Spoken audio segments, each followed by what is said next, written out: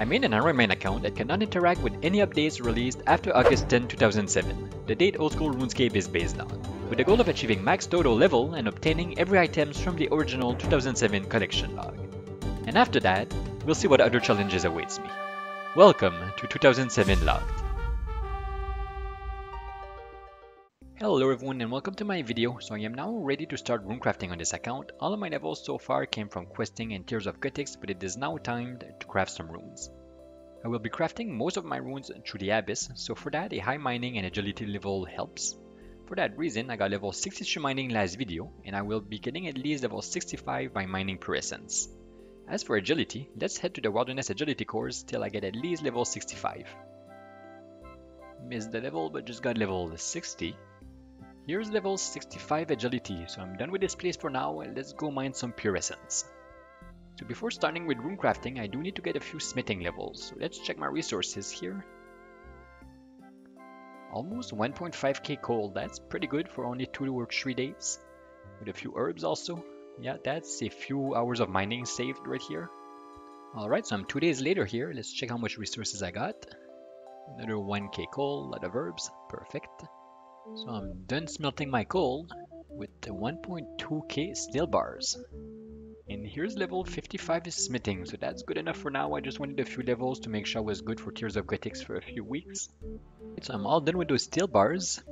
254 steel plate bodies, so that's gonna be like 200k in Alk, so that's really good. Before starting runecrafting, let's get another level without actually runecrafting.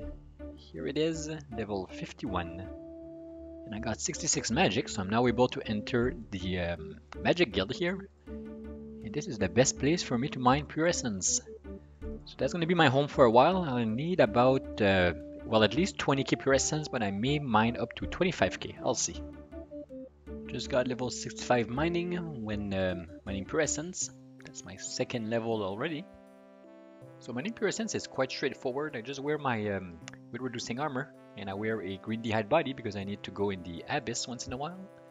Just come here, mine a full inventory, fill out the pouches, and I just run back to the bank. And then the only problem is that every 29 trip, this large pouch here degrades. And it holds less pure essence after. So that means that I need to repair it, and in 2007 it was not possible to contact the Abyss Mage through the NPC contact spell. So that means that every time my pouch degrades, I need to go and meet him in the Abyss. So that means I need to stop mining quite often, especially once I get the giant pouch, which degrades every 11th time I fill it up. But at least I do craft one inventory of rune every time I visit the Dark Mage, so it's not a complete waste of time. So here, I'm just gonna go teleport to Edgeville, well, to my house. And this here is why I got my mining level up and my agility level up. I need to get through those things here. With level 99, I believe that you never fail them. At my level, I will fail them quite often, but that's fine. I'm just crafting 25k runes for now. And then here's the Dark Mage. I can repair my pouches. And then I craft some nature runes. Then I teleport to Watchtower.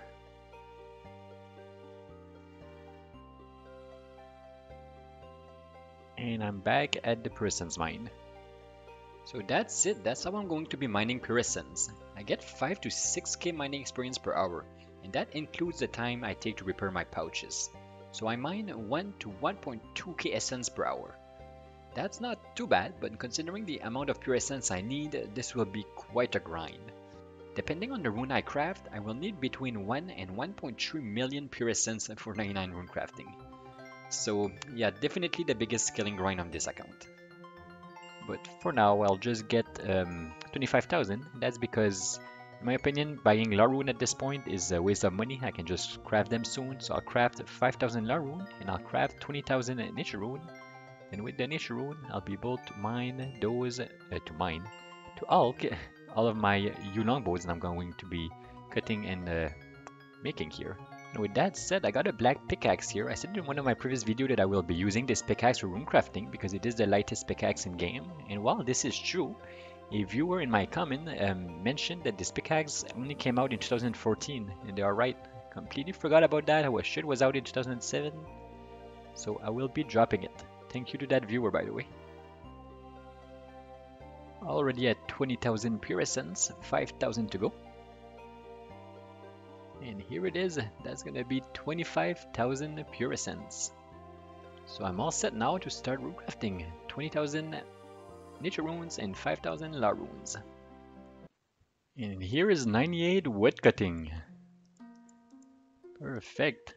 So one more level to go. I've been cutting a lot of yew logs. A total of 38,000 new logs plus the 20,000 that I've cut already. I got a feeling I don't have enough money left in here. Let's check.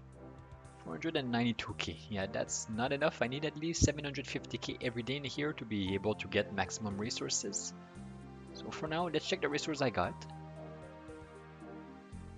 Alright, 2.4k coal, some nice herbs. And let's remove that money for now. I'll come back and put some more once I start alching again. Just buying some bronze pickaxe here because I don't want to lose my rune pickaxe in the abyss. Alright, well let's go through those 25,000 pure essence.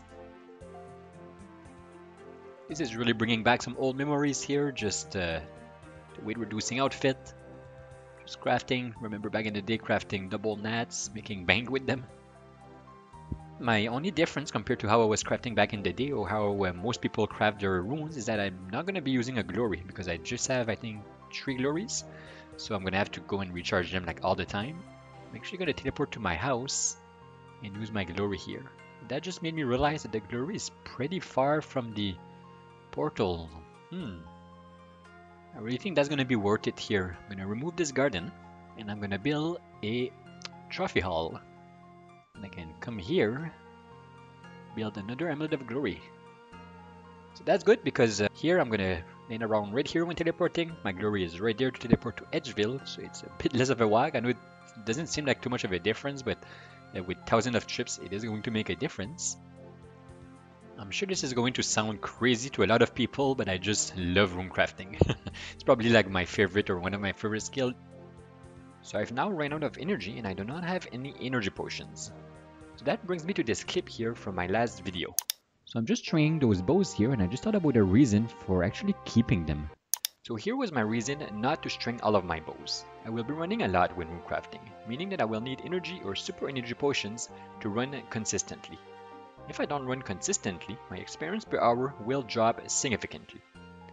However, there is no way that I will be able to sustain enough energy potions on this account to use them all the time. So I had an idea. What if I keep my resources for bank standing skills, like fletching, for when I'm rune crafting?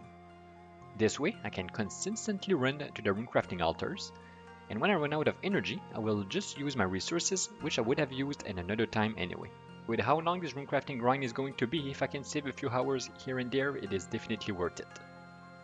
This is really going to save me a lot of time in the long run, because walking to the altar would pretty much take double the time compared to running, and that would be a lot of time waste when I can just go and fletch bows in the meantime, which I would be fletching anyway.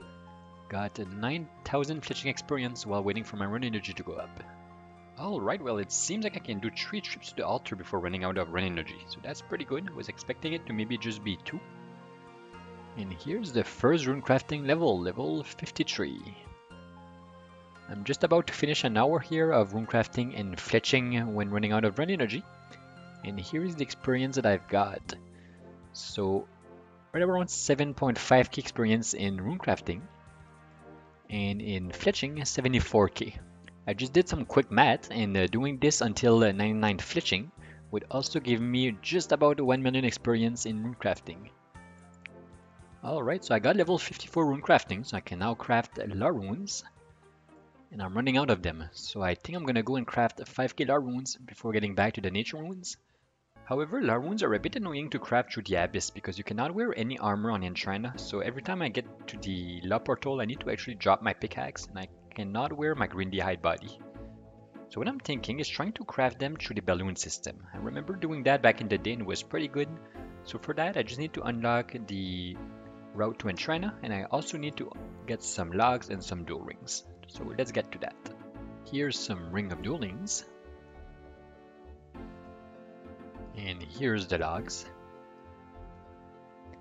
Alright, so I just unlocked the balloon to Castle War. These log storage here did not exist in 2007, I believe, so I need to bring one log with me every trip. I can't just store them in there.